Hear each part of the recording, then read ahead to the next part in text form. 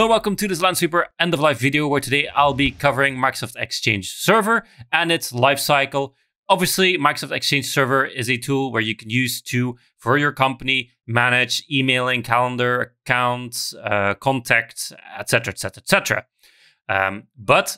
this video, we're specifically interested in its lifecycle, how you manage it to ensure that you always have the latest up-to-date version and that you're not risking any exposure to vulnerabilities that are out there and that have been fixed by recent updates.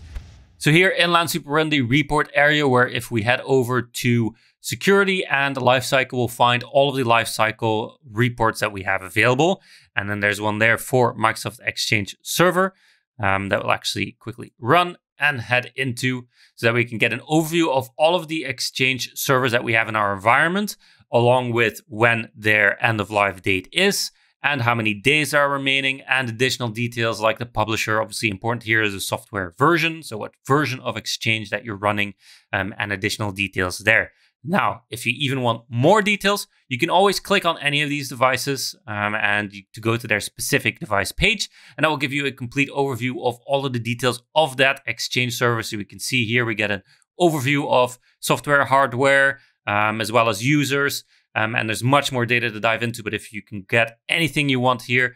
so whether it be, like I mentioned, software, hardware, or user information, you can grab it all specifically for this device and see it here as well. Now, if you want to grab this audit and get this overview for yourself, all you need to do is head over to lansweeper.com, start your trial for Lansweeper, and then you can get started and get this in your own view as well. Use this with your own data so you can get this view for yourself and know when do you have Exchange servers that are going end of life, so you can start planning your migration before the end of life actually takes place. So you're always kind of ahead of any end of life that's coming up. So with that, I want to thank you for watching, and I'll see you next time.